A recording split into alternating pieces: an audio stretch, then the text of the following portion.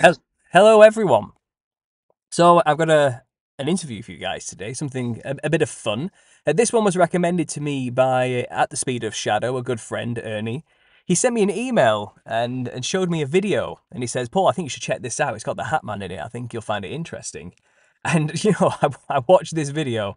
It's like an hour long, and I was blown away by just this entire underground subculture that existed dedicated to a hay fever of all things tablet, and people getting in touch with interdimensional beings, and more specifically, the Hat Man. And those who are regular listeners to my channel will know, we've discussed the Hat Man at length here, and we have our own connections and our own theorizations and speculations on just who this elusive, mysterious character is. So when I discovered that people are communing with this thing regularly by taking copious amounts of hay fever tablets, I just couldn't believe what I was seeing, and I reached out to the creator of this video. It's an amazing video. It's got a wealth of views right now. It's become incredibly popular for good reason. I just got in touch with the guy and I said, mate, we have to talk about this, and he was kind enough to join me. So here he is, Cryptid Candy. How are you doing? How are you guys? Yeah, I'm How good, are you? thank you. Thanks for Thanks. joining me. Honestly, Thank you for having me, Rory. no, no, no, no I, problem. I say how I say how are you guys, like as if they're gonna respond. No, no, I'm just talking to you. This is just me. Forget about the chat. But yeah, no, I'm really good. Go ahead. No, I'm just thank you for including me in all this, and yeah, I'm glad to do a deep dive with you. I mean, I have a lot to say about this topic, so Absolutely, that's what I want to hear. Right, well, wonderful. Well, first of all, let's just start off, just so people have a bit of context about who you are, what your channel is, what got you into, and then I think we can segue into getting deep into the video itself. So, you want to introduce yourself, let the guys know where you come from and what your channel is and what you do? yeah. So I go by the name of Cryptid Candy on YouTube, and I've just been like obsessed with the paranormal for all my life, pretty much. And I just started a YouTube channel on Halloween of 22. So I just started this channel, not to, almost like coming on a year. Hmm. And you know, um, I've always wanted to do a video on the Hat Man because as a kid, I saw the Hat. I had a Hat Man encounter of my own, being around 7 to 9 years old. And, um, so I kind of always wanted to do a video on the Hat Man. Once I decided to do the video on the Hat Man, that's when I started realizing that there was, first of all, when you look at traditional Hat Man research, it's, shadow entities, sleep paralysis, things of that nature. But when I turned to Reddit and I started looking through Reddit forums about like the Hat Man, and it always be integral can I say the word? I know you told me that it's not a Let's just call them hay fever tablets, yeah? let's, let's not say the key word. Yeah, just so you guys know, gotta remember this is gonna be kind of hard. But yeah. so when I turned to Reddit, that's all I saw. It was like the Hat Man and these tablets. I was like, that's interesting. So I turned to YouTube because, as you do when you're going to make a YouTube channel, you go look at what else other people have put out there. Go to YouTube. There's no videos on this, and I'm like, that is crazy.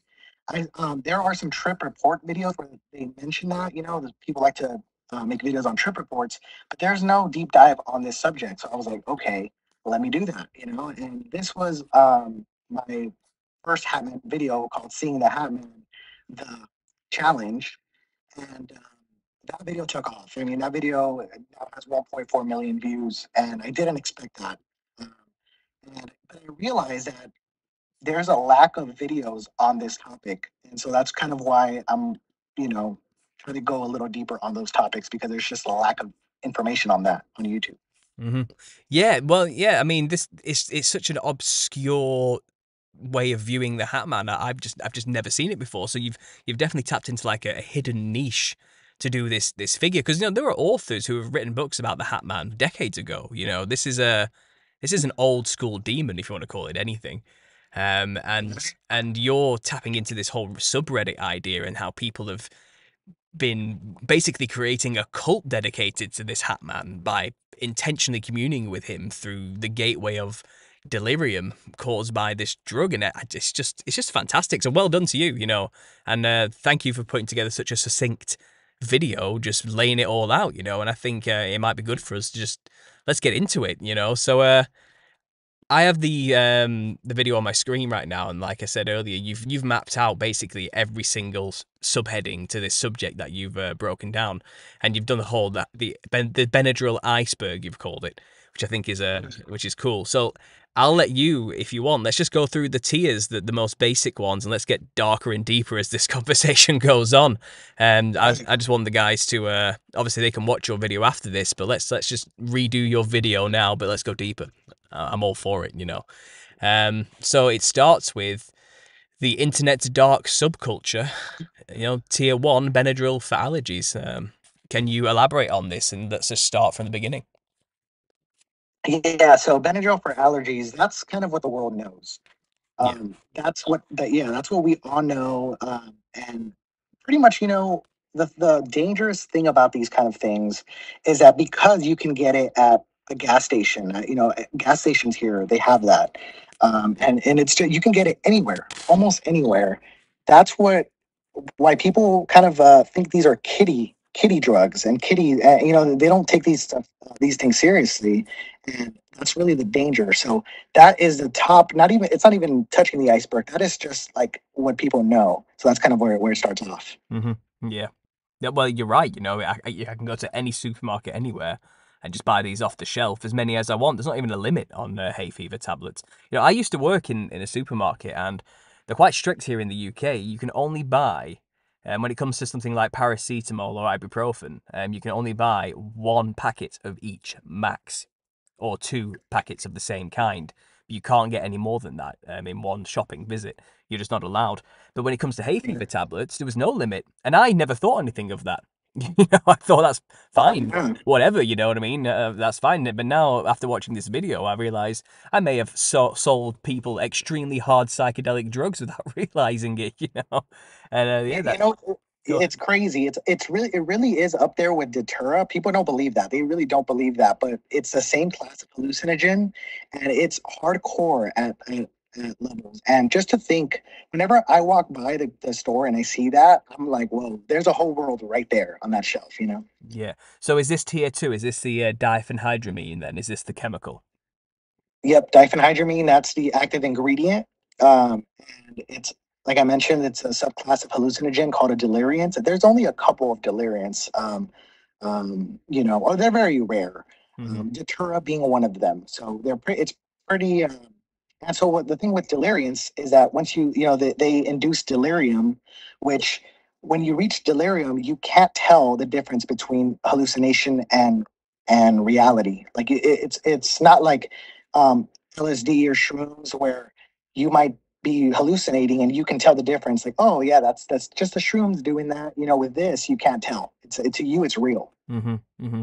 So is delirium if you could define delirium for me and for others out there who might not know what that means, my understanding is it is basically this blending of reality and non-reality in your own perception kind of becomes one, and you can no longer distinguish the difference. It's kind of like when you're in a dream and the dream seems perfectly normal even though it's absolutely insane to your perception. Is it kind of the same thing in waking life? Is that delirium? What would you define it as? Absolutely, that was actually like really good. Yeah, that's what it is. With delirium, and when you're in that stage, you really can talk to um, have full conversations with your mom, with your dad, with your friend, and I've read up to a couple of hours. People have these conversations, and to you, it's real. And 2 hours later, they just disappear, and it's never happened, and you were none the wiser. So Hmm. it pretty much is like a dream that you can't tell you're dreaming. Wow. That's terrifying that this is just on the shelves, and what's the age limit to buy these things? It's quite young actually, isn't it? Now I think about it. Is it 16? I don't I think so. I really feel like yeah. I think you can get it at 16, but it's pretty crazy. Like I said, people don't take this stuff seriously because they think, oh well, I take two for allergies and it does nothing, Hmm. but it's not two that's going to get you there. That's true. That's true. You know, it's funny. I have these distinct. I don't know why I have these stupid memories in my mind, but I remember there's an episode of Friends, I think, where Chandler takes some Benadryl, because because he was nervous about a photo shoot with Monica, his wife. I watched this episode recently, so he just came to my mind, and Wow. I was thinking like I remember this distinct he was acting incredibly drugged. You know what I mean in that scene, Right. and I never made the link and that there was such an impact from hay fever tablets. You know, because I've taken one or two in my time for the distinct purpose of my eyes are itchy and my sinuses are a bit stuffy. You know, and Right, right, right. I never really considered the impact of probably shouldn't be driving while on these things. You know what I mean? And I don't think people do they? I don't think that ever crosses your mind. But yeah, I don't know why that came to my mind. I just remember this in the media. Benadryl has been hinted at plenty of times that yeah, it's a powerful drug that messes you up and you shouldn't be doing stuff. Don't operate heavy machinery type of stuff. You know. Which Yeah, that's hilarious that you even mentioned that. I gotta go look that up. But no, they're even right now. There's even studies that I mentioned further down where they mention that even regular use, like even using Benadryl, like for just regularly, is can really increase your risk of dementia about like 50% in like the course of 3 years. mm, It's pretty crazy. There's definitely some kind of not good for your brain type stuff with that. So oh wow wow. I think one day it'll be sort of a restricted thing, but we'll see. So is this kind of like the classic, people thought smoking was good for them in the 50s type of thing, and then they discovered it was killing them all along? Is this Benadryl going to have the exact same story in the future? Are we going to look back in the future and go, what were we thinking? I wouldn't be surprised. I really wouldn't. Like what the more I look into it, it really it's becomes even scarier to think that it's just out there and it's so normalized. We have no deeper knowledge of but most people aren't abusing it, so I get it. Yeah, it reminds me of Salvia divinorum, which was like a an extremely potent psychedelic, probably on par with DMT. And you could just buy Mhm. it. You could just buy it in head shops legally in England, just buy the bag, and and it was considered just on par with like hooker pipes and stuff like that, like nothing at all. Just a bit of fun. And now it's considered obviously an illegal substance. I think they've clocked on to what it actually was, but to think that this incredibly psychedelic, powerful drug, probably the most powerful in the world, was just being sold to anybody and anybody over the counter was just. And I think Right. I'm getting the same vibes from Benadryl, but this is a bit more sinister because, like I said, this is marketed, and this is you have to wonder: do the people who create these things know what they're actually doing here? Especially if it helps people commune with let's just call them demonic entities. I know there's probably many variations of what people would want to interpret them as, but Mhm. I've got something here on your list. It says taking it to fall asleep and the Benadryl challenge. Can you explain those two for me? Yeah, so taking it to fall asleep, it really does make you sleepy, and there is people take what's called a therapeutic dose. Mhm, Um, and that's a pretty low dose. I mean, it's just above like what you would normally take. And it just helps you fall asleep. It really does make you super tired, as cough and cold medicines do. mhm, Some people actually, habitually use it to fall asleep, and that's kind of how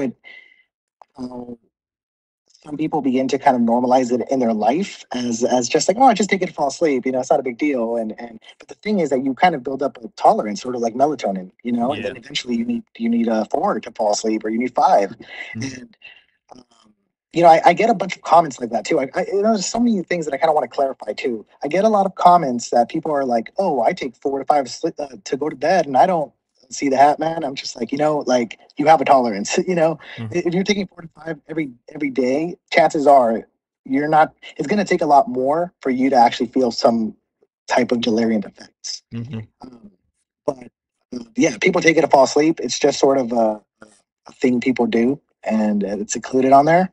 um, TikTok Benadryl challenge. So this is kind of where um, this is the tip of the iceberg, because this is kind of like the news headlines. This is how people became in tune with this sort of world, and it really just began with memes of the Hat Man. See the Hat Man. Take Benadryl to see the Hat Man. And mhm, so it would encourage these kids to like take 15 Benadryl or whatever it is, in order to hallucinate and see the Hat Man. And that was it. Started off as memes, like funny little, yeah, like, oh, come and come and do this. How serious could it be? So it's kind of how it started. Hmm. Um, some kids have died, even as recent as like a couple, like 2 or 3 months ago. A kid died, 13-year-old kid. Hmm. And, you know, like I said, it's just a stigma of like it's available everywhere. It's not dangerous, but it really is. So the Benadryl challenge, it was a meme. So is this like there's been plenty of things like this over the years, hasn't there? Um, these challenges that end up with children dead.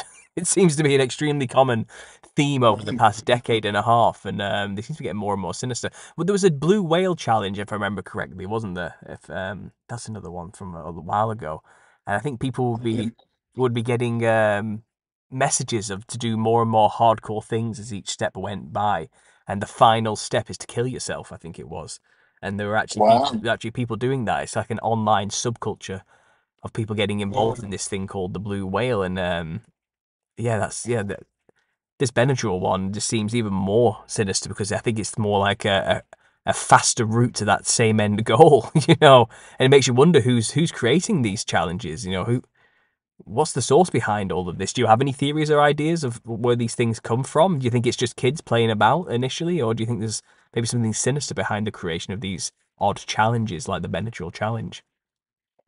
I think it starts off as like kids that might see something on Reddit, and there's a lot of memes. It's not just one meme that I feel circulated. It's a lot of memes, and there's a lot of subcultures on Reddit, discords, and stuff like that, which we'll get into. Hmm. And they're all about memes, and these memes are very dark. Some are really funny, and that's the kind of like thing about this internet culture Yeah. is that they're dark, and it's you know almost mortifying, but it's like it's on purpose. Like this, they like it. This is how they get down. Hmm. And so it's plenty. I think it just started by people seeing these memes on Reddit and then thinking like, oh, let's do that. You want to see the Hat Man, right? And it just kind of began like that. Kind of the same way that people would like, hear rumors of like you play, Pink Floyd backwards and you'll hear messages or something. Like it just kind of began in that kind of word of mouth type of way. And Hmm. eventually it's like, oh, let's take the Benadryl challenge and, you know, Yeah. something like that. I think so. So it's kind of like an old school version of kids playing with the Ouija boards. It's more of a new age version of that, isn't it? In a way, or let's say Candyman in the mirror 3 times. It's that kind of thing, isn't it?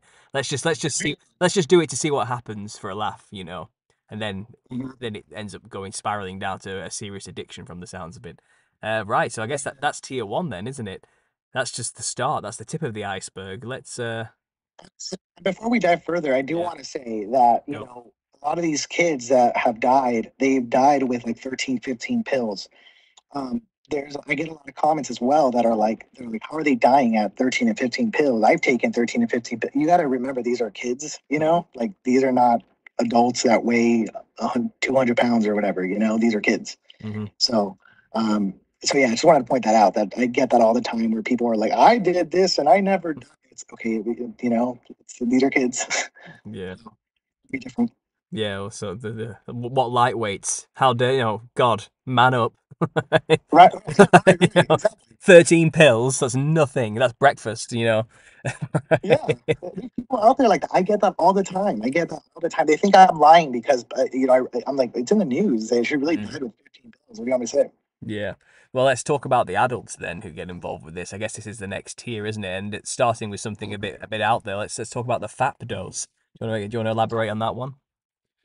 Yeah, so Faptos is people use it all the time for sexual reasons, and it's supposed to enhance the sexual feelings because of the vasoconstrictive properties. There we go. Yeah, there you go. And problem with this is that it can really damage your junk if you're a guy. It really can damage it, and there's a lot of reports on this all over the internet that are terrible. So definitely, this is one that like you should never do anything sexual on it because it can lead to permanent dysfunctions. Hmm. Right. Well, we'll move on from that one. Let's talk about calling it DPH. Can you elaborate on this as well? Yeah, DPH acronym for diphenhydramine. This is just what you'll hear. This is how you'll hear. This is how I mention it a lot in the video. I'm just DPH, and it's just an easier way to say it, but it also normalizes it and makes it this little like cool. It's like calling it robo tripping, skittles, and dexing. It's because um, as you'll find out, for some reason, I understand it. I understand where it's coming from, but they get addicted to the darkness. It's Mm. like there's a this is a very dark.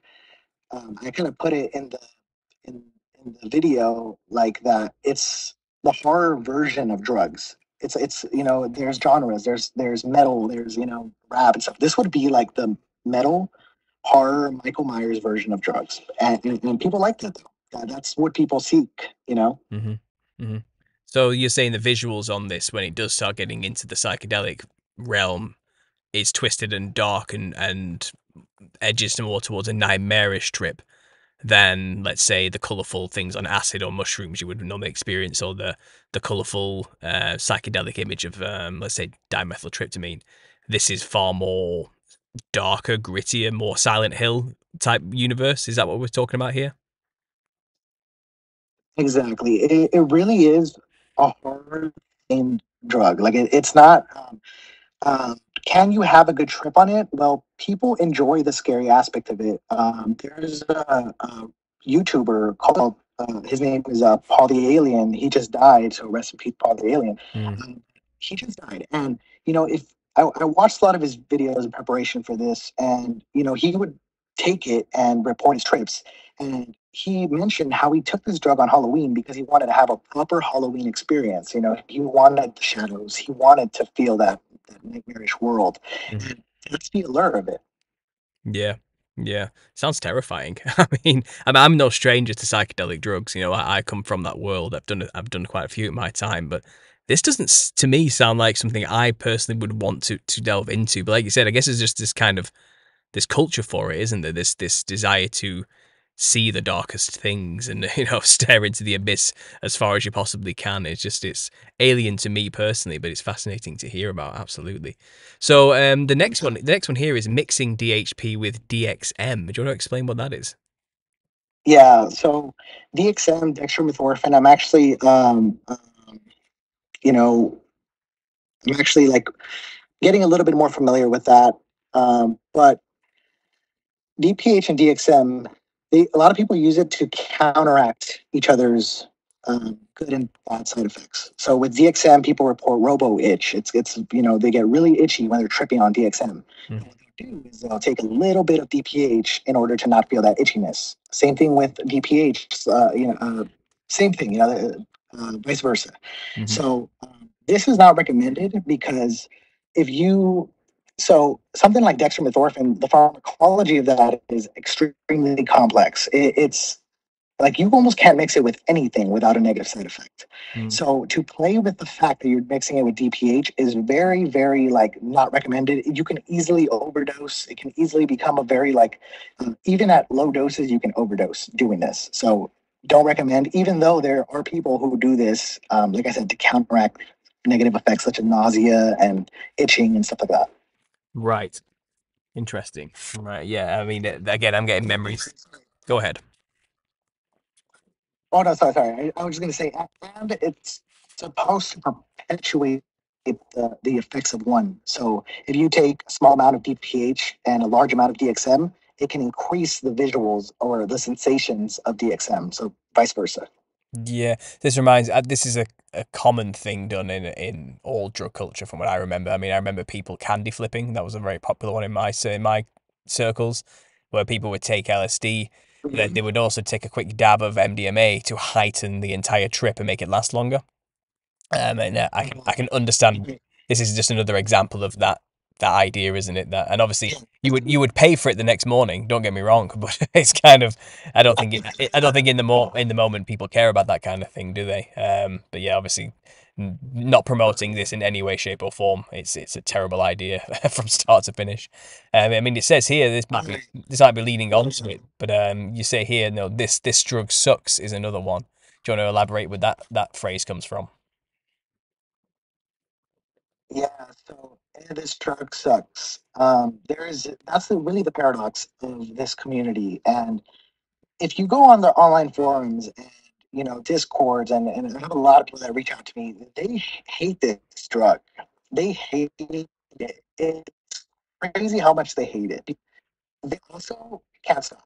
And that's really what it's not like when people are addicted to other drugs that are like, oh, I can't, it just makes me feel better. No, like they all hate this drug, but they just can't stop, and they crave it in a weird way, but they hate the way it makes them feel. It's a very like common phenomena in the culture. It's just they hate it and they kind of joke about it, like it sucks, but they keep going. So it's the paradox. It's kind of like they're stuck in a narcissistic relationship with this drug, and no matter how much they try to leave and how much they know it's Yeah, bad for them, they just keep going back for more abuse, basically.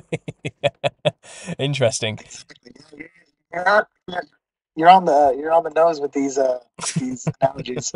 Well, no, this is all new to me. I'm brainstorming as you're telling me these things. I watched the video, so I've got a bit of a gist about what's going on. But I feel like there's so much more to discuss here, and so many tangents you could go off. I'm holding back and going down too many because we only have so much time. But let's go on to the next one. Let's go into Right.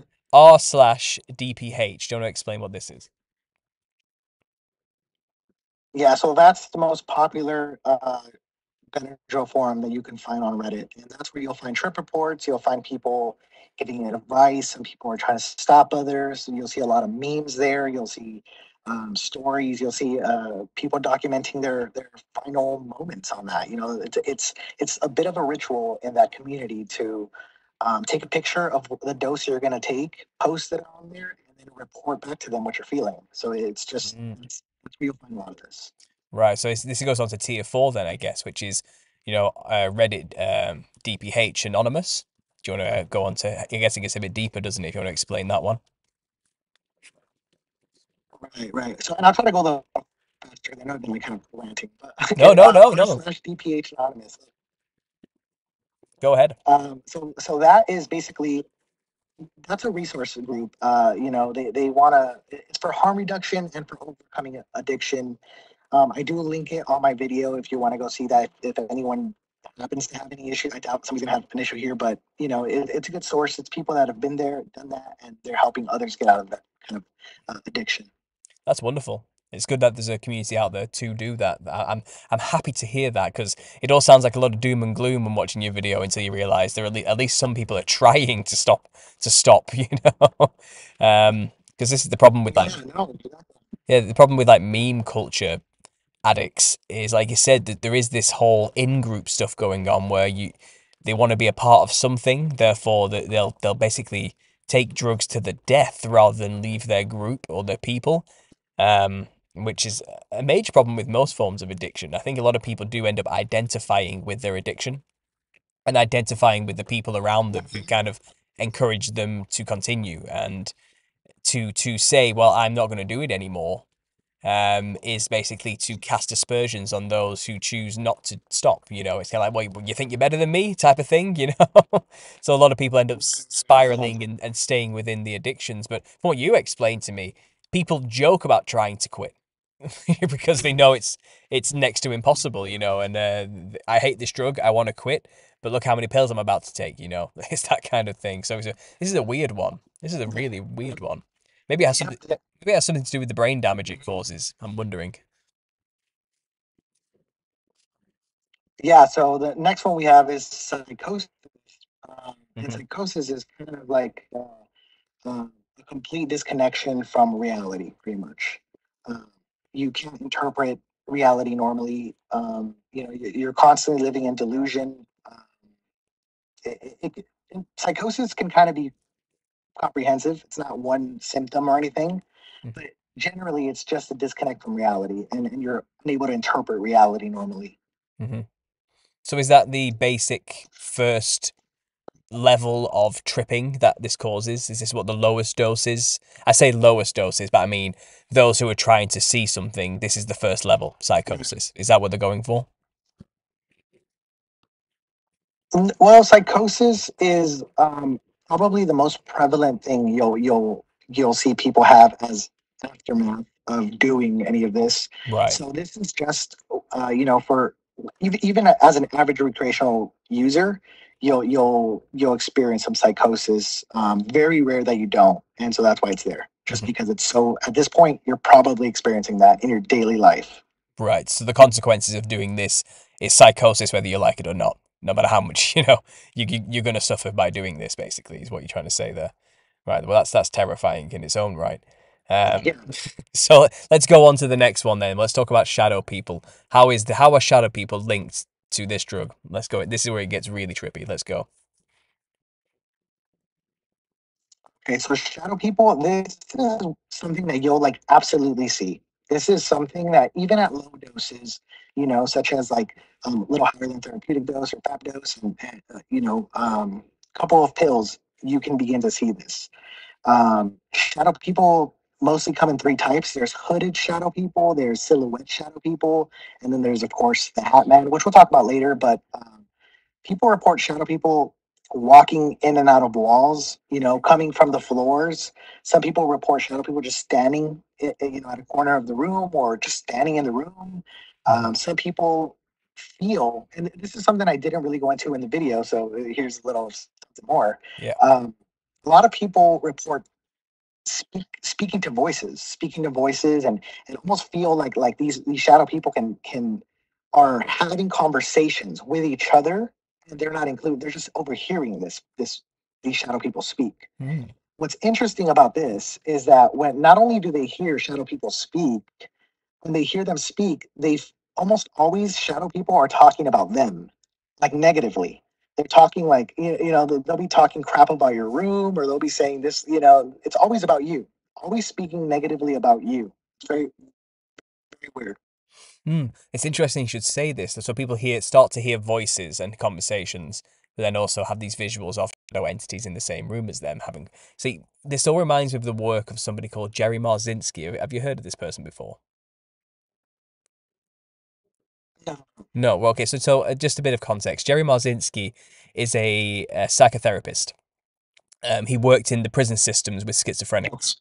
So he's a doctor, he's a trained physician in this respect. And he basically works with schizophrenics within the prison system. He works with the craziest of people, basically, who were diagnosed with schizophrenia. And that his job was to be a therapist for them in house, And he basically, through years of his research, he came to the conclusion that no one actually knows what schizophrenia really is. Um, the pharmaceutical industry basically just gives people drugs to suppress the voices people hear. He has himself come to the conclusion through years of experience with people with schizophrenia that these people are not making this up in their own head.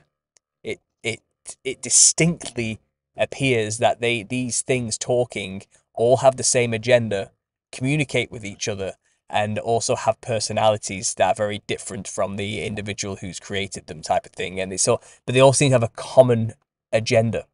So he's concluded that these are real entities that these people are hearing speak. And you're saying people who take high doses of Benadryl start to hear voices come through, and it's as though they are talking and working together with the same agenda about the individual that they're kind of oppressing in a sense. So he's not a religious a person. Christians like myself would define this as demons, spiritual entities in of a negative malevolent force, and people with schizophrenics are basically just they get to hear their demons that are attached to them. That's kind of their curse. And I would interpret Benadryl as perhaps opening up the same portal as schizophrenics have to deal with in a sense. Maybe it has something to do with brain damage, which kind of makes this happen. But it's interesting. Yeah. If you haven't heard of Jerry Marzinski, I'd recommend you check out. Right, yeah, no, He's everywhere. He goes into it hard, and he's had some weird experiences. That yeah. But this links definitely. Sorry, I'll let you go. I ranted then. yeah, that's pretty interesting. That's pretty creepy. Yeah, no, it is. Yeah, no, of course, that's pretty creepy. That Yeah. So he's adamant. Like the yeah, farm. that's terrible. Yeah, he's adamant the pharmaceutical industry is basically playing people just to sell more drugs. Like they actually haven't got a clue what's going on. Like they don't know what schizophrenia is. They're not curing anything, you know, and they're not interested in curing people. They're happy just to give people drugs that suppress the voices as much as they can, you know. But it's like the things these voices tell people to do. It's like they feed off the energy of the person they're kind of oppressing. They tell them to kill themselves, or you know, they tell them to that they're worthless, they're useless, they're pathetic. You know, they don't deserve to be alive. They're draining everybody around them, and then they intentionally build up fear in the person they're oppressing. They bring them to a point of absolute panic and hysteria, and then suddenly all their energy gets drained from them, and they just collapse, and they just want to sleep, and they're like out for a day or two. And it's kind of like the energetic vampires, as he describes them. You know, it's like they're intentionally doing this to feed off the negative energy of their victims, in a sense. So if people who take this Benadryl are basically getting in touch with the same beings schizophrenics, unfortunately, without any choice, have to deal with. There's something weird about all of this. I don't know. It's that people would choose to become schizophrenic, basically, is what's happening there. I don't know. Yeah. Anyway, let's move on. Yeah, I mean Let's move on. they call it schizophrenia in a bottle. Is that what they call it? Well, there you go. There you go. What do you know? Anyway, I've ranted on long enough. Let's keep going. So we have shadow people covered. Let's go on to erectile dysfunction. I suppose this is from the last one, isn't it? We've kind of talked about this one. Yeah. So if you're using it regularly for that, it's pretty likely that you can develop a permanent version of erectile dysfunction, which obviously would suck. So Yeah, so there you go. One very good reason not to do it at all anyway, straight off the bat there. So trip reports. Let's go on. Let's talk about these. oh yeah, Yeah, what have you found? I just want to mention that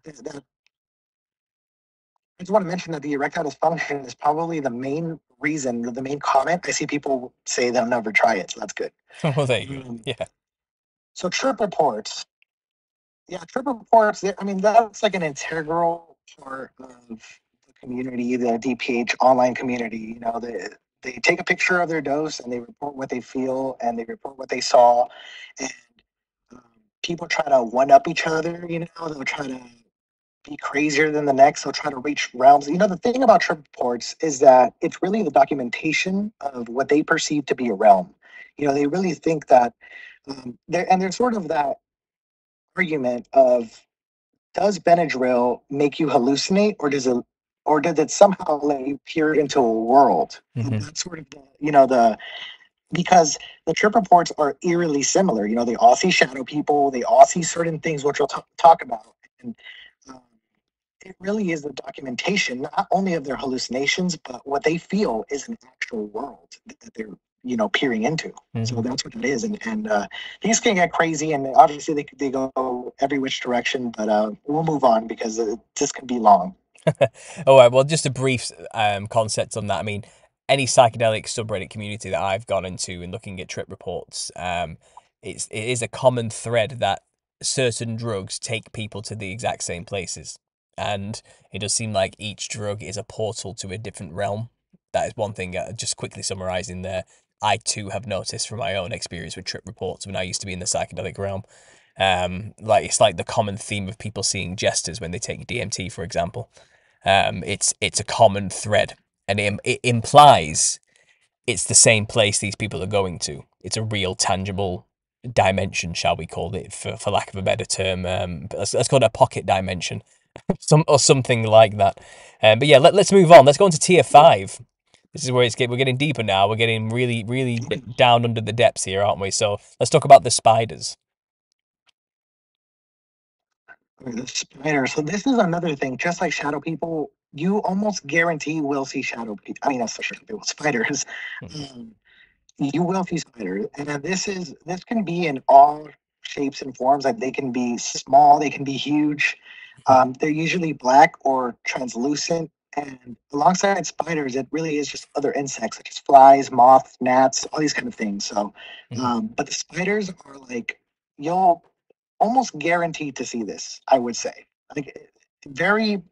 I don't think I've ever seen a report where somebody has taken a certain amount or even spoke to anyone that hasn't seen this. So this is like very interesting to me because um, you know, the astral plane, like people who astral project, they also report seeing these spiders that are black and translucent the same way that people reported on Benadryl. That's pretty weird to me. That's pretty interesting. So Mm. mm, there seems to be a theme with spiders.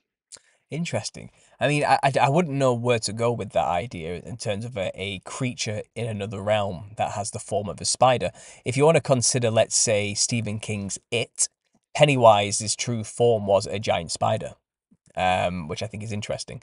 And with my own research and work, Pennywise the clown, a clown is a representation of demonic spirits. It's a caricatured version created by secret societies in the West. So the clown does represent, symbolically speaking, a literal demon, and for it to have this other form of a spider in the unseen realms where it resides, where the deadlights are, as it's said in Stephen King's fictional universe. I think that's a fascinating connection there already. That maybe other people are aware of this connection between spiders. But I remember I had a distinctly personal experience when I was 17, where I was in bed with my girlfriend at the time, asleep, and I dreamt I was paralyzed in the bed with a mass of giant spiders' legs, a big ball of them coming down towards my stomach. And I remember wrenching myself awake, screaming as it kind of got closer and closer to clawing its way at my stomach. You know what I mean? As it came down from the ceiling. So maybe there must be something to do with spiders in some kind of spirit capacity, but I wouldn't know how to pin them down, and what they are exactly. But interesting that people in Benadryl see them all the time. Definitely. Um, what do you think? What do you think that? Yeah, this one's weird because what is kind of like strange is that they report the translucent spiders. They're sort of like see-through spiders, Hmm. and that's the common thing when reported with people who astral project. And so people who are astral projecting and take Benadryl both see translucent spiders. That's so weirdly specific, you know. It is. And It is. It's very um, specific. you know, yeah, it's very specific. And sleep paralysis. I don't know if you know. I'm sure you know, but sleep paralysis is the first step to astral project. Hmm. So that's the first step. And so people see the Hat Man and Shadow People and stuff like that um, during sleep paralysis. So it also kind of seems to be connected. Benadryl, sleep paralysis, and astral plane or astral realm. Yeah, I mean, it's possible. I mean, personally, Yeah. I believe the astral realm. This is you don't have to believe me on this, but if you haven't heard this interpretation before, I consider the astral realm basically it's still the Earth. It's like the pipe work or the encoding of the Earth. It's like the behind the scenes stuff we don't need to see that projects the thing we physically live within. That's kind of what the astral realm is. It's like the Matrix green coding, from the film in the background type of thing. But what we physically see is a physical realm. And there is a theory residing that basically the disembodied spirits of once giants that once were on the earth, once they died, their spirits became wandering spirits which were stuck on earth without a body. So they would be in what we call the astral realm, which may be an explanation for the jesters, the shadow people, and even these strange insectoid hybrid creatures.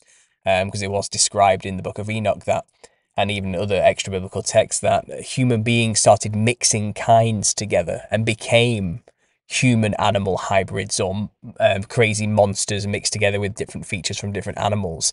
So I do wonder if this astral realm has its own ecosystem of bizarre creatures and insects that were kind of left over from this ancient culling of the past, and they might just have their own insects just wandering around that look insane, maybe I don't know. I'm spitballing here, just throwing some ideas out, but it seems like Benadryl is an extremely powerful. Yeah, it seems like Benadryl is an extremely powerful gateway to get there quickly. So we need to. I think people need to be hyper aware of this. Yeah. Yeah. Anyway, let's keep going then. So there's the Yeah. spiders. Let's talk about replications. I can't remember this one. What's this one about? Replications. So there's just a bunch of videos online that replicate the visuals of Ah. TPH trips, and it's sort of like its own artistic, genre in a sense. People, there's some really good ones, and there's a lot of verified users who claim that these replications really do look exactly like what a Benadryl trip looks like. Which, if you go look some up, they're very kind of always dark, obviously shadow people and stuff like that. But apparently they're very accurate, and they're pretty crazy. So um, if you just search up like DPH replications on YouTube, you'll find a lot. Hmm. Were those the ones you were playing in the background of your video? No, I didn't. I only well, I played like one replication, I think, during this, but the whole video, I just cut up a bunch of different analog horror stuff. Yeah. Um, that yeah, so but it wasn't the replications. I think I played a piece. If you want to see a lot of replications on my video entering the shadow realm, I use almost the entire video as a replication. Right. I will look into that just to see what's going on there. I'm always interested to see what the people are seeing in these places. Right. So let's go into heavy recreational use. How does this differ from the other levels? What are people doing here? These are people that are probably going to delirium every day. Like they're probably or every other day, um, or just very repeatedly. And so this isn't for the person that's taking it to fall asleep every day. That wouldn't be a heavy user. Heavy user would be somebody who is genuinely taking it, seeking delirium every day. So that means they're taking 500 to 700 milligrams of DPH to get there, which How is quite a bit. how many pills is that? In pills, I remember. One second.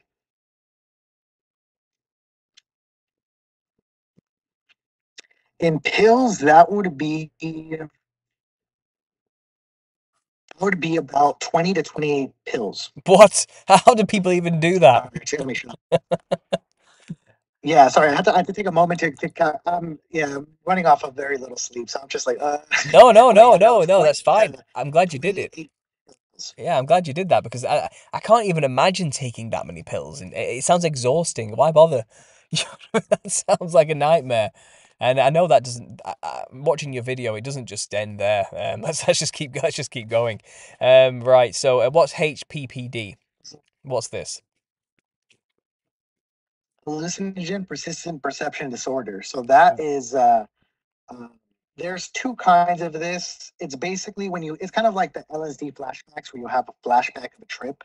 Hmm. Um, Um, so there's two ways that this can happen.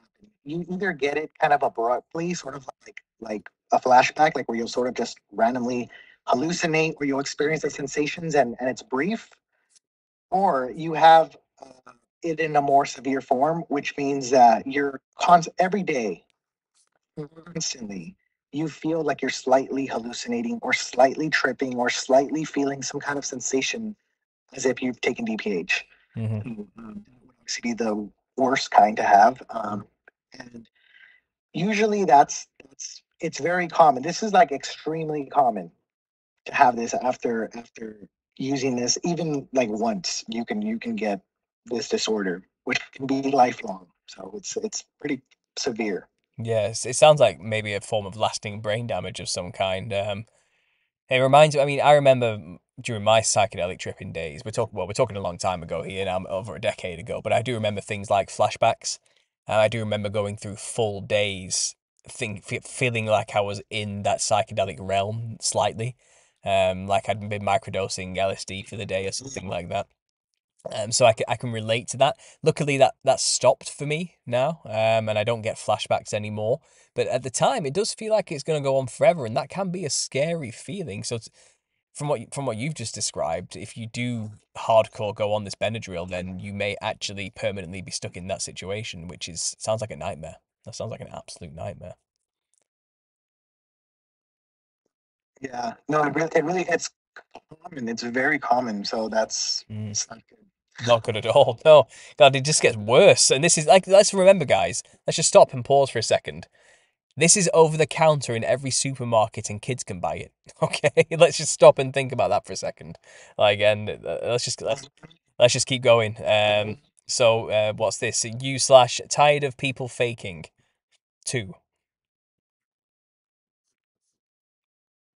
Oh, so you slash talking to people faking too. He was a redditor who was sort of notorious because he kind of documented his entire DPH destruction. Like he from the start all the way to end. By the time he posted his first post on there, I think actually he was already like a year into it. I think, and but it was getting bad. You know, every trip he would try to one up himself, and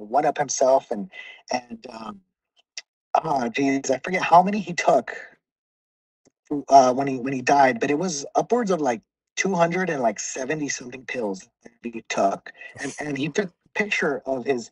The reason he's so famous is because he took a picture of his last Benadryl dose in the shape of a. He kind of shaped it as like an angel, and he took that. That would be his last dose ever, and he would die after that. And he died of 276 Benadryl pills. That would be 6.9 grams. That is ridiculous. That is. And what's this obsession with documenting it for others to see? What is this? This is just part of the subculture, just to show the people what you're about to do, even though you know.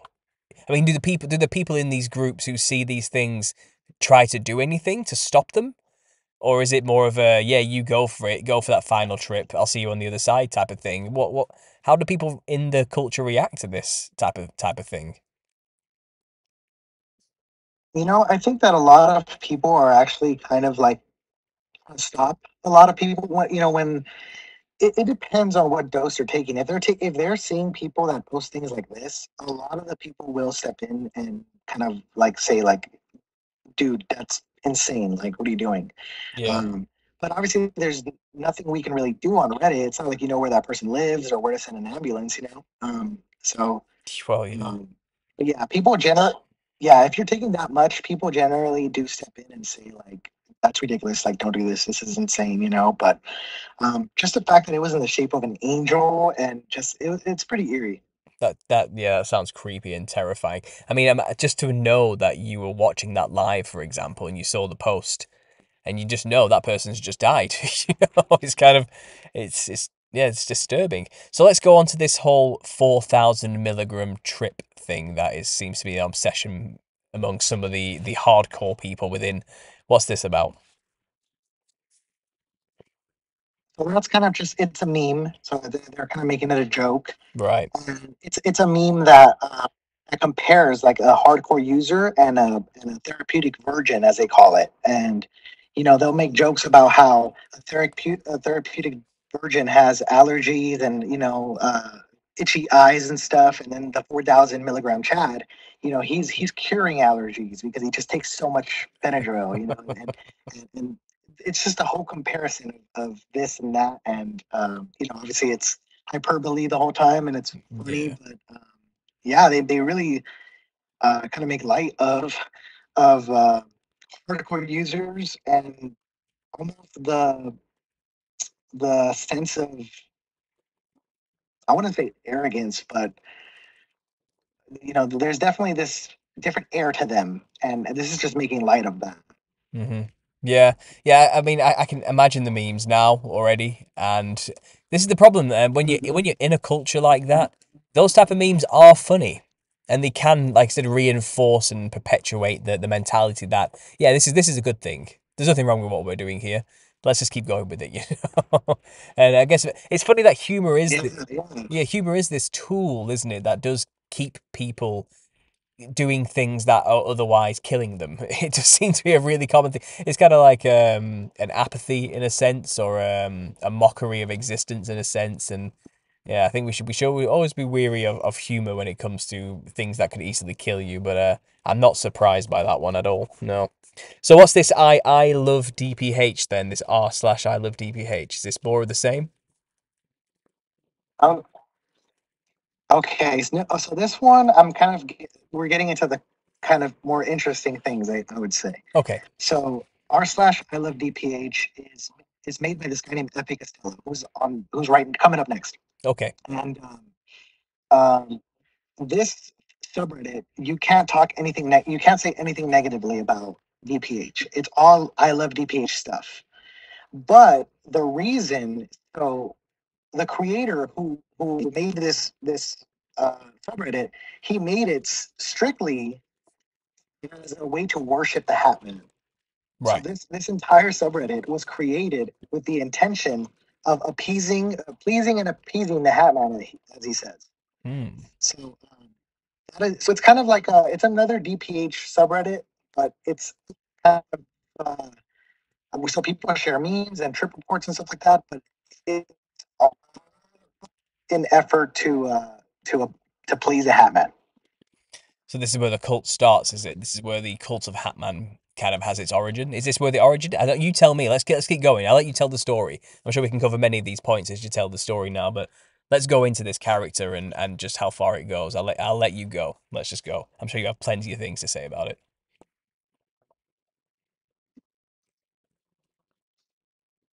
For Epic. For F.A. Costello, yeah, and the cult that kind of. Sorry.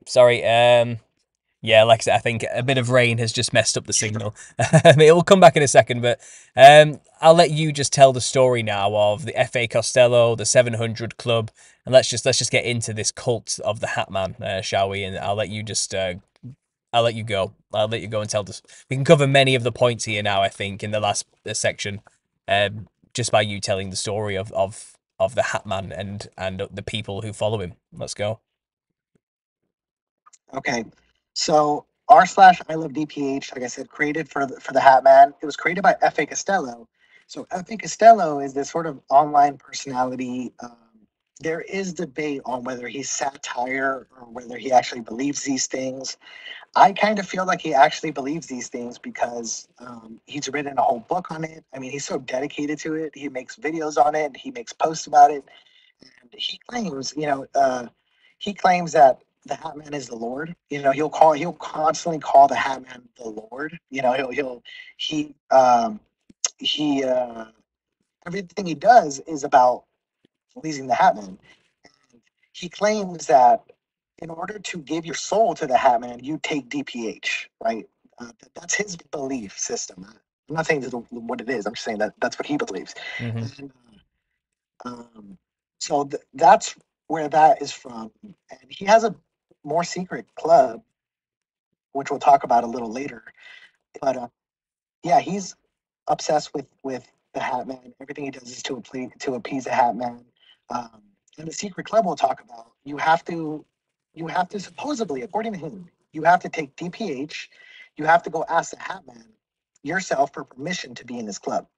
So I try to get in the club personally, as I stated in my video. I try to get in it because I do have a Hat Man tattoo. So not related to getting into the club. I just have the Hat Man tattoo, Okay. and I try to use it like, hey, look, I have a Hat Man tattoo, and will you let me in, type of thing. And he never responded to me, even though I did get an email that I think was him, because and I didn't see it because it went straight to my spam folder, but it said it was from the Hat Man something. It was some very protected email, and he said, "Is thou ready? Is thou?" I forgot what he said, but I could tell it was him because that's how he speaks. Hmm. And I want to get into the club you know, for journalism. I want to get in there and I want to make a video out of it. Yeah. Um, so, I'm asking around to see if someone can get me in the club, and I'll make a video on that. I think you may have just lost your position in that club by saying that with me right now live, to be honest.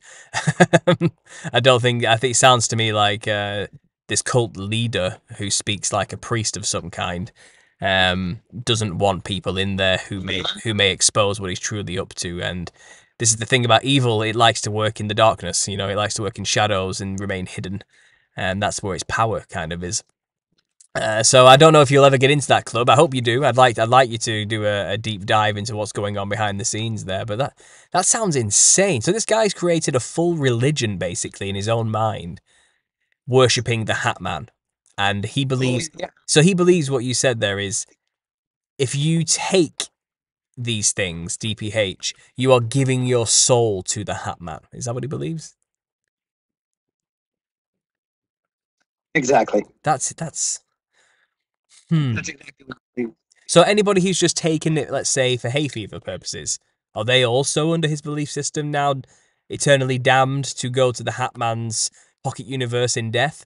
Is that what happens now? That's a question I have for him, and I've reached out to him on Reddit trying to get his attention, and I say, Epic Costello, like, let's make a video, and um, a lot of people reach out to me, so I'm trying to get into it, obviously just to, make a video. I want a video out of that. Yeah. But yeah, that's what he believes. He has a whole Bible. He has a whole Bible that I just found out about yesterday. I didn't know Oh, this. oh wow. But he wrote a Bible, and it's all about worshiping the Hat Man and demon worship, according to the person who commented it. They let me know about it. Right, the plot thickens then. Yeah, this sounds like someone needs to do some kind of deep dive in investigative journalism into this hidden cult, definitely. Best of luck with that. Keep me posted with where you get in with that. Because this Hatman character, for me Oh personally, yeah, is a personal thing. Because I myself have met the Hatman.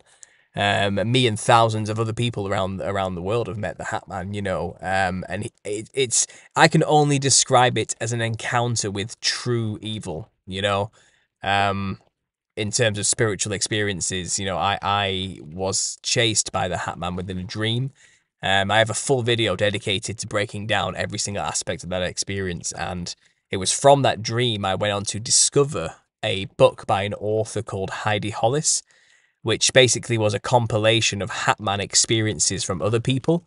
And it turns out my experience wasn't unique. Loads of people have had shadow entity encounters with this Hatman personage. And I've kind of made it my own mission to figure out who the hell is this guy? Or men? Are there many? Are there many Hat Men? Is it one Hat Man? Or is there a legion of Hat Men in some respects? And my research has led me down to some deep dives to secret societies and their own veneration of Hat Man characters. For example, the Grand Worshipful Master of a Freemason Lodge is the only one allowed to wear a black top hat.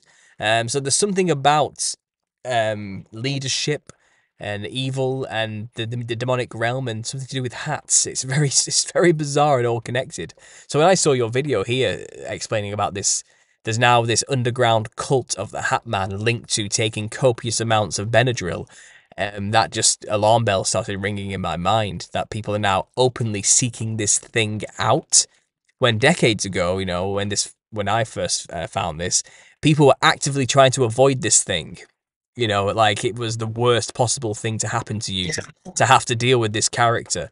And from the descriptions you gave, it sounds like the Hatman has his own dimension, his own realm of some kind. Shall we get into that? Shall we start going into this?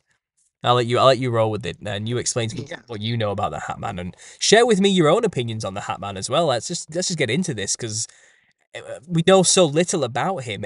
Any information is welcome to anybody listening, I'm sure. So let's go. What have you got?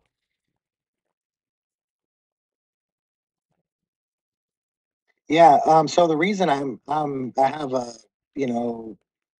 so fascinated with the Hat Man is because when I was a kid, I had a own encounter. So I Hmm. was had a bedroom with my parents. I shared a bedroom, and they'd always be in the living room watching TV, and I'd go to sleep, because I'd have school the next day, and I'd have to be somewhere around 7 to 9 years old. I don't remember, but I remember being awake in bed and I couldn't fall asleep, and I remember just next to me, just seeing this guy in a trench coat with a hat, and I remember thinking it was my dad, and I remember thinking like saying like dad, calling out for him, and nothing.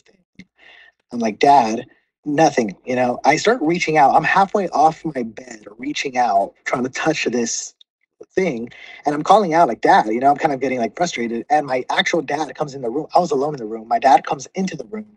And he's like, yeah, like, what's up? And I'm like, oh, I thought you were right here, And that's so that's what. So I didn't know this was the Hat Man. I didn't know anything about this. Later on, as I started looking into the paranormal and I started just becoming more infatuated with it, that's when I figured out that the Hat Man exists, and I'm like, oh, that's exactly what I saw as a kid, and so that's why I even wanted to make a video in the first place. Mm-hmm. So I also have a kind of personal interest in the Hat Man, Um, so that's where that comes from. I don't subscribe to the whole like I think it's interesting that he's seen by DPH users. There's a lot of spiritual beliefs about the Hat Man when it comes to Benadryl. Like, they think that Eiriel, as we'll get into in a bit, they think that that's where he lives. It's a dimension that you can get to through high levels of DPH. Um, and there's something to it. I mean, people really do see him on, sleep paralysis, paranormal places, and obviously Benadryl. Um, and I just think it's crazy that there's people that worship and you know do that. Um, but yeah, I have a personal interest in heaven as well. Yeah, well, I find most people who talk about the Hat Man are not just talking about him for fun. Most people have had the experience, which leads you to this. It's like the Dark Tower series, where I think you're forever chasing after this black figure that's always going off into the distance. It feels like that's what it is. You're always chasing after this guy, trying to figure out what he is, and then as soon as you think you have him pegged, suddenly you find out people in Benadryl are talking to him as well. So it becomes something else. That's the way I feel about this character. I'm actually talking to the author of that book, Heidi Hollis, on Sunday. I managed to get an interview with her because I want her opinion on what it is as well, and she probably comes at it from a completely different angle. But as far as a prominent expert on the subject who's been swimming in Hatman research for over a decade, she's the closest thing I've found. So I'm interested to see what her view on the whole thing is as well. And again, I'm interested to find out what yours is. So let's talk about. I mean, it says here the 700 Club, Stas Constantine, and Star Brother. So do you want to cover them first before we get into the Eiriel stuff, and we'll just expound on what those are first, and then we'll get into the other realm. Yeah, so Stas Constantine, he's one of the main replication artists. So if you go and look at videos on replications, he's kind of the main one. That's how he got his notoriety, is through making these videos that replicate the trips of Benadryl. Turns out, so I ended up reaching out to the 700 Club, and as I mentioned in the video, I'm the only channel that's ever reached out to them, and they're a completely different Discord. So there's two things. There's a 700 Club as like a the Mile High Club, type of thing, where Mhm. if you take 700 milligrams of Benadryl or more, you're in the 700 Club. It's kind of like a badge of honor. Right. But then there's the 700 Club Discord, and so the name came out of kind of making fun of the evangel. I can't even say that word. That show, it's like a very religious show, and that's where they got their name. And that Discord was really for a long time just grounds for grooming children, basically. So Mm.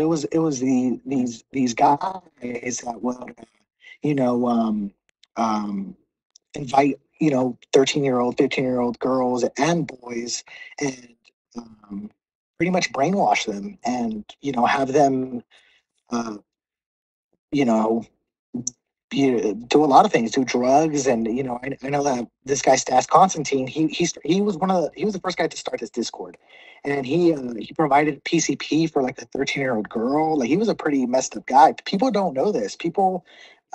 My channel is actually the first to ever really expose that, because to a lot of people, he's a coveted member of DPH community, the DPH community's history with replications. They Mhm. just knew him for his videos. They didn't know that he was like a pedophile, and that he went to jail for this kind of stuff. And um, uh, you know, so reaching out to the 700 Club Discord, they opened up about this history, because it's way different people now. They're nothing to do with what it was.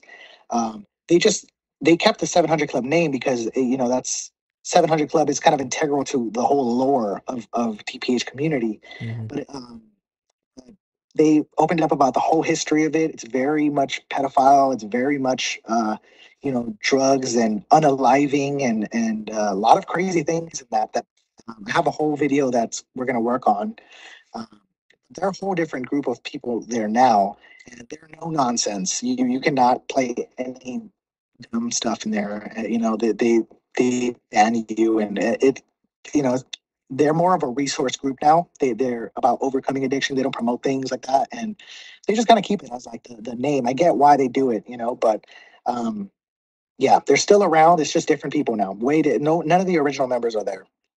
Right. So it kind of became more of And so, a stopgap for people to find a way to get out now. Is that they try to rebrand their image to be more, we're here to help people with Benadryl addiction rather than actually promote it anymore? Is that basically what happened?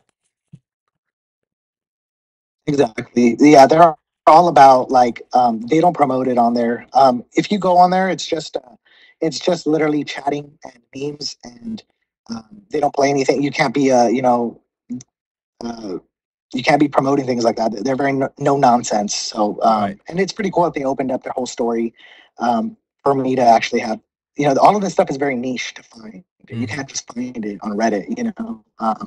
So they're very like they have a lot of documentation about all this and very um, they archive the history of everything pretty well. It's pretty crazy because this is kind of like the dark internet history culture. So um, they've archived that really well. All right. Cool.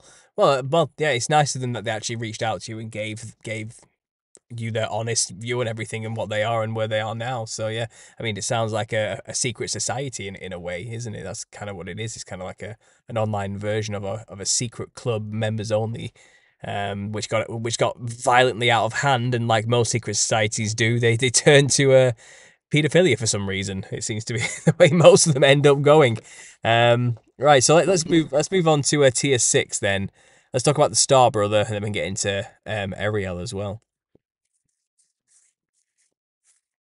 Yeah, Star Brother, he's just made a bunch of stick figure comics, and people really loved his comics. They were always funny. They were very dark and funny. Like that was his thing. It's just to kind of make fun of like the strangeness and the darkness of DPH trips through comic stick figures. Hmm. Okay, so let's get on to Eiriel then, the realm of the Hat Man.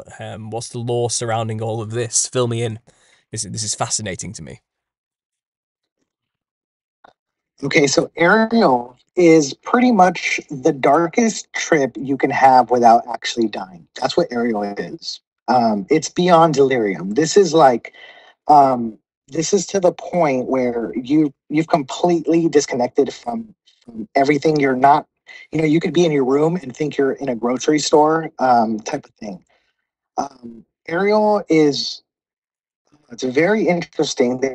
There's so many things in delirium that are trippy. People see Benadryl TV, like meaning they'll be able to stare at a TV that's turned off and be able to see a full blown show created through this Hmm. Benadryl experience. They'll be able to look at their phone and go through websites that don't exist. That's still leading up to Ariel. So delirium it entails a lot of interesting, creepy, weird things that we haven't talked about. But Ariel is the darkest trip or the strongest trip you can have without actually dying. And so here, um, very few people have actually gone to this because you pretty much are right there with dying. So the people who have come back from this are always messed up. They're always some permanent brain damage. A lot of the times they come back, you know, psychosis, or they'll come just permanent stuff.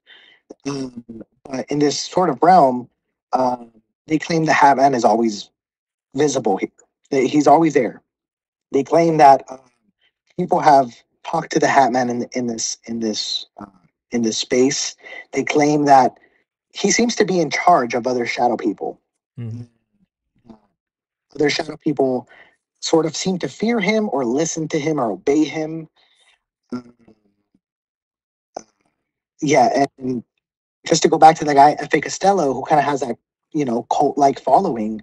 He believes that this is the home of Hatman, and he believes that when we die, Eiriel is where we're going to go. He thinks that that's where we go when we die, and so you better please and appease the Hatman because you're gonna end up in Eiriel, and if he's not happy with you, then who knows.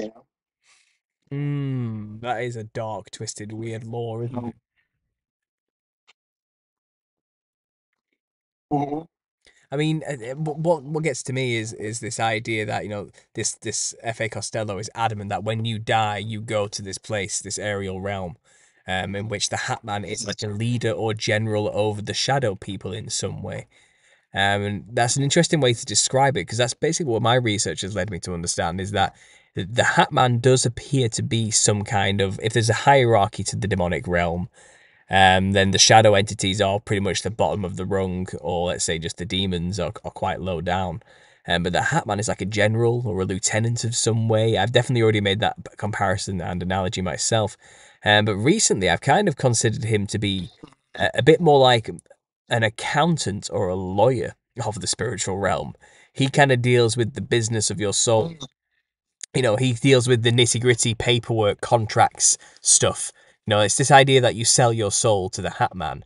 It's very in line with him being a form of businessman in the sense that he makes the deals with you in the spirit realm. For he's the one who creates the soul contracts and makes those bonds, and he's the one who comes to collect when it's time to deliver. He's kind of like a glorified lawyer of the spirit realm. That's kind of what I've seemed to have deduced him to be, and this story that this F.A. Costello's come up with does kind of fit into that. I personally, as a spiritual person, I don't hold him as actually being a god, a true god in any way. I think that's a lie. Um, and if you want to believe that this is a real realm in some way with a real entity there, I think it's just a matter of him being just a high-ranking demon rather than an actual god. But I also understand, and I was just talking to the author Gary Wayne yesterday, and he was explaining how it seems like a lot of the fallen angels who created demons did create pocket dimensions to put the spirits of the demons into during the flood and the destruction before re-releasing them after the flood.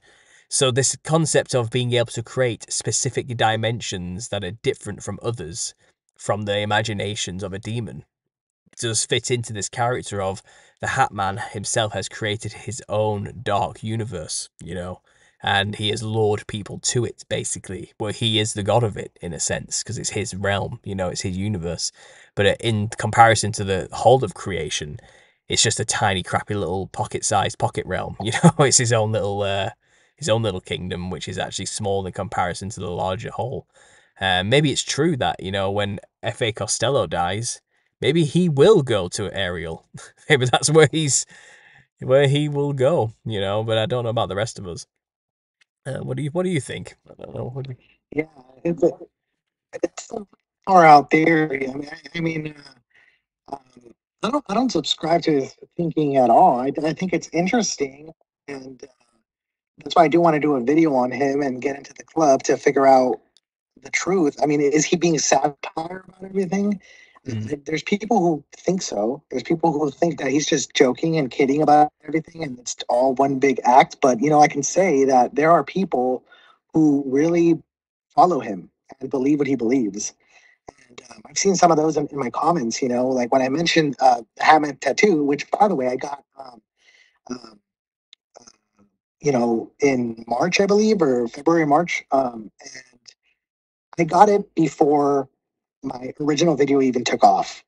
And I got it because I was like, oh, I'm a paranormal enthusiast. I like you know, uh, paranormal entities. I never saw anyone with a Hammond tattoo. I got the tattoo. And some guy commented and he said, did you ask the Hat Man permission for you to be able to get a tattoo? Because if you didn't, bad things are gonna happen. And I'm like, like it's outlandish. I don't buy into all that. But there are definitely people who subscribe to his thinking, and so whether he's satire or not, he is making waves and getting people on board with this.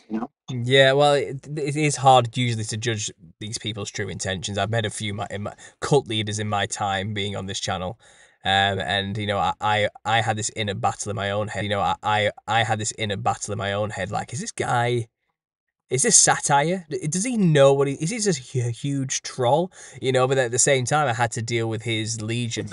I had to deal with his legions and armies of devotees, I guess is the way to call it, who have fallen for the lies hook, line, and sinker. And you do find cult leaders are usually these charismatics, aren't they? Charismatic charlatans. But it sounds to me like this guy does actually believe what he's saying, because it lines up with what people do genuinely believe about the spirit realm already, even outside of DPH thought realms. These entities do exist in other thought, in other forums, shall we say. There's the Hatman is not specific to the Benadryl people. Like I said, it's a highly talked about subject in the Christian community and even in the New Age community as well. It's an entity that goes across platforms and across belief systems. So I would be inclined to believe that if he is this obsessed with this character, like the Hatman, he may actually be the genuine article. He might actually believe himself. It wouldn't surprise me. I mean, we're living in an age now where people openly worship the demonic, and to have churches and cults dedicated to them isn't actually that new. So I would err you to be on the side of caution with dealing with these people. Only because not because maybe not because they are right necessarily, but because they believe they are right, and that's more dangerous often. And they could consider you an enemy, and I just obviously you've got to be careful. You've really got to be careful with this. But no story was ever worth chasing that didn't come with a cost. I suppose is what we're going out there. But yeah, keep me posted on your journey, and just be careful with these people. But this is getting dark. This is getting deep. What have we got left on the tier then? We're almost at the bottom of the iceberg here, aren't we? We're in the black. We're in the black abyss now. Um, what have we got? We've talked about the Hat Man. We got DPH Lovers Secret Club. What's this? Is this more than the 700 Club? Are we getting deeper here? Yeah, so the 700 Club is a sort of, I wouldn't say they're even that dark anymore. The history is dark and there's a lot of pedophilia in that, but they're sort of now it's kind of just a community, a resource group. Um, there's very little darkness or thing about that. Um, but with the r/DPH Lovers Club, so this is the secret club that I'm trying to get into for a video. Right. Um, Obviously, this is an online club. It's not like you meet up with them in the woods or something. It is online. Um, Apparently, the only way you can get into it is by taking DPH and asking the Hat Man for permission to get into this club. That's what he says. Um, so I try to message him and say, hey, I have a Hat Man tattoo, so can I get in type of thing. He didn't respond. But like I said, I did get an email where he said, "Is thou ready?" I forgot. I should pull it up somewhere. But he, I'm pretty sure I'm positively sure it's him because only he talks like that with thou. Is thou ready? Is like he talks like that, and um, So I don't know the contents of this club. I don't know what they're about. I'm trying to get into it because when I do, I need to make a video, and um, and hopefully somebody can help me get into it, and I'll make a video about it. Yeah. Well. Yeah. Like I said, good luck with that, and just be careful. So the Lovers Secret Club. That's the one you try and get into, right? Okay. Well, yeah. Good luck. That's all I can say. It's not something I would want to do. But yeah, good luck with that. So, what's this 420 Chans delete then? Is this more forums talking about these things, or is this getting even darker? This is one of the original kind of threads. The original online thread is probably Arrowid, but 420 Chan /del/ that's the Delirium board. So people would talk about Delirium, such as DPH, Datura, and stuff in this thread. So it was kind of like early Reddit, basically.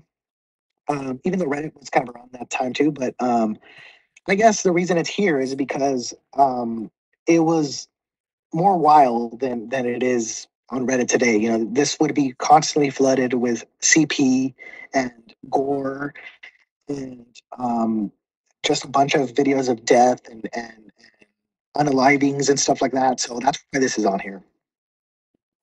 Right. That makes sense.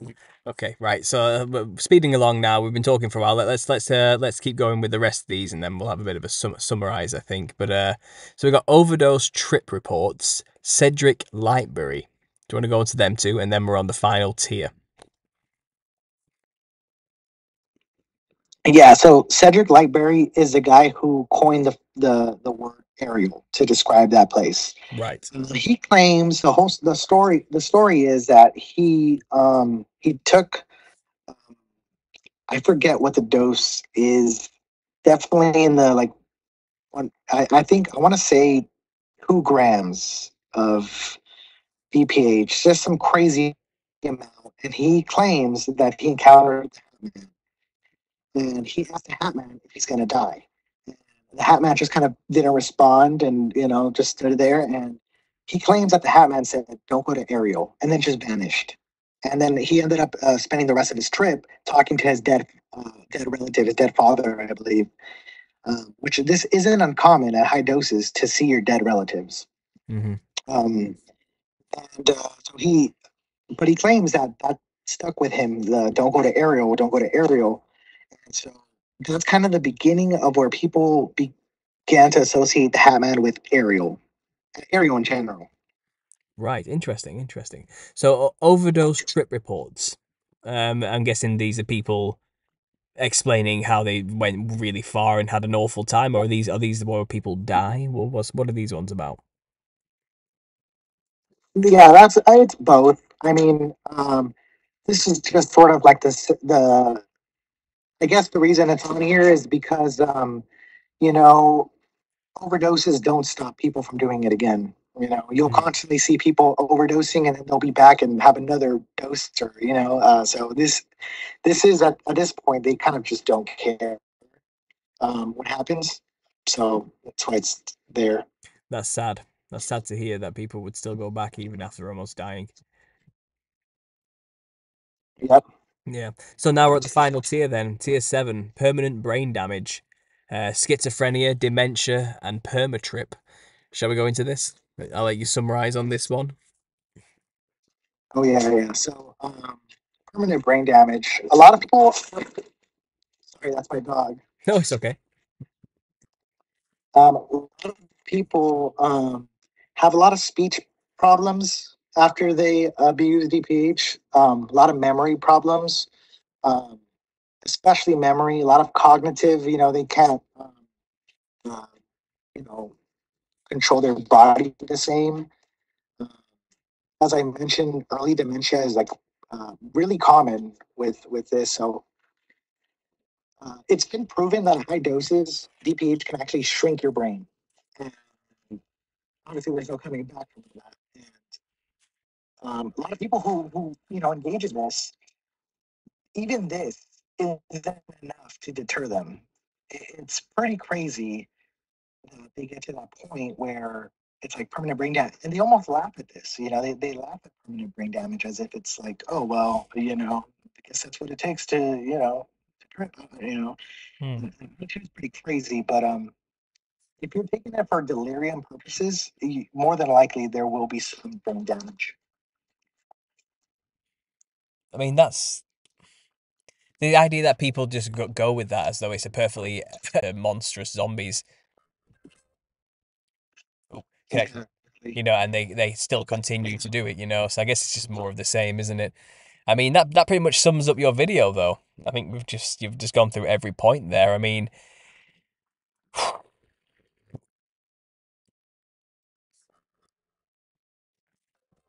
and to be honest, this whole stream has just been one bad connection after another. I do wonder if I'm being messed with by the Hat Man. It's good speculation. Who knows? But yeah. Perhaps people don't want this information to be out. I don't know, but I'm looking at the chat now, and people are complaining, saying this has been really bad in terms of cutting in and out and quality. Yeah. And the thing is, I can hear you just fine. So I don't know why that's happening to them. It's kind of annoying. And it says my internet is actually quite decent, so something's going on YouTube's end. I don't know what it is. But hopefully, I've had this happen before the after the stream is uploaded and we're done, YouTube kind of adds missing stuff. It kind of all comes in the out in the wash and everything's clear afterwards. But the live stream is usually a mess. So hopefully this should be okay. But if not, I would like to get you back again sometime to talk about other things because this has been fun. This has been really fun. Oh yeah, I mean it's fascinating. You know, there's a whole world in that pill, so it's not a it's everywhere. I mean, think about how that world is available to you. You just go to the gas station. That's scary. Well, yeah, like I said, I couldn't believe when I saw your video and actually watched it. At first, I was like, "What is this?" You know, I was a bit like skeptical about it, and then after at the end of it, I was like, "I have to email this guy. Like, I have to talk to him, and I have to know, you know, where did he get all this information from exactly, and like, where's he going with this?" And I'm excited to see where you go with it. I really am. I'll be a keen follower of your work. Um, and like I said, man, I'd love to have you back on again in the future to share anything extra that happens maybe in a few months' time if you do manage to get into that club. Come and tell me what's going on. You know, I've got a bit of a niche crew here who like to listen in, so maybe they'll want to know too. But yeah, this has been a crazy ride. So anyone listening, go and watch this video. I've got the link in the description. Go check out his other work as well. You've done many other things other than this. You're quite a new channel, aren't you? And like I said, you've just blown up all of a sudden. And you deserve it. So Yeah, hats off to you. You deserve it. yeah, yeah. So yeah, definitely, I'll definitely be back. I mean, if you want me back, I'll be back. And you know, I'm not done. I'm not done with this. There's I still, whether I get into the club or not, I still want to make a video on it. Yeah. Um, I just saw the PDF, got the PDF for his Bible that he wrote, the Hammond Bible. I'm looking into that. I'm looking into everything he's you know doing. Just to be clear, I don't follow this guy. I don't adhere to his beliefs. I'm clearly doing it because um, I think that this would be an interesting video for YouTube. To me, it's about making the best video that I can and making it the most interesting video on the internet. That's my goal. And if I have to go and talk to him personally, then that's what it takes. And I like to do things like that. Um, so whatever it takes to make a video that's gonna kill. And next week I should have a DXM iceberg coming on or a DXM rabbit hole, type of thing. So I'm doing that whole thing, and yeah, I'll have some more stuff that gets a little deeper in there. I look forward to that one. I'll be checking that out. And yeah, good luck with creating the most interesting video ever. I'm hoping my Nephilim clown stuff will try and beat you on that one. But there's nothing wrong with a bit of healthy competition. But yeah, that's good fun, man. It's been good fun. Do you have any final thoughts or any socials you want to share with everybody before we call it a night here? Yeah, no, just definitely don't investigate, don't try DPH for yourself. I wouldn't even take it for allergies, to be honest. Just because, like I said, there's studies that show that even at normal dose usage, you can kind of mess yourself up in the long run. So definitely, it's not a kiddie drug. It's just, I'm surprised it's overlooked. So don't look into trying things out for yourself. I don't think it's worth it at all. And, you know, nothing really on show aside from my channel, Cryptid Candy. So if you guys want to check that out, and hopefully you guys follow it. If not, then it's cool. But I'm gonna be coming in, and I always keep the viewer in mind, and I try to give you what you want. Excellent. Well, like I said, I'll be checking in with you in a few months' time to get you back on to keep us updated with your work. And obviously, I'm sure you'll be creating other videos I'd like to talk about as well because your work is thorough, and I like that. That's what I like to see. And like I said, my channel is predominantly a Christian channel, but I'm not here to push anything on anybody in that respect. So I'm happy to have anybody with any views on, and that your work is it's invaluable to everyone's research. So thanks for doing what you do. Thanks for coming and talking to me. It's wonderful. I think the people enjoyed it in the chat. And yeah, I will. I'll be in touch. And to everybody in the chat, thanks for listening. And as always, God bless.